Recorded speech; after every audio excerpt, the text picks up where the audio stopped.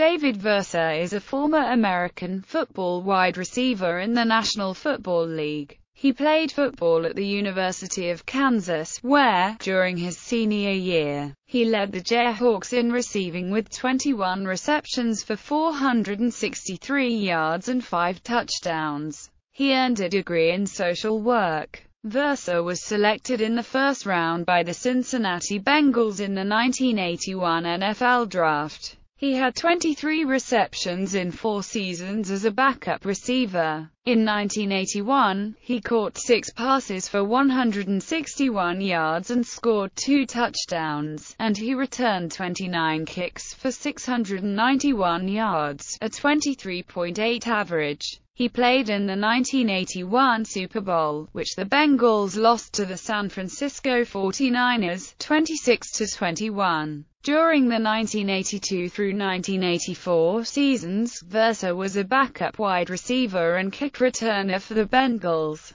After the 1985 NFL Draft, he was traded to the Green Bay Packers and later signed with the Tampa Bay Buccaneers, for whom he played 1 game and returned 4 kicks in 1985. He was out of football in 1986, and in 1987 played 2 games for the Cleveland Browns, with 1 rush for 9 yards. After leaving football and with a degree in social work, he became a social worker, worked for the Hamilton County, Ohio Juvenile Court. Then he became a police officer with the Cincinnati Police Department. He retired from the department after 12 years.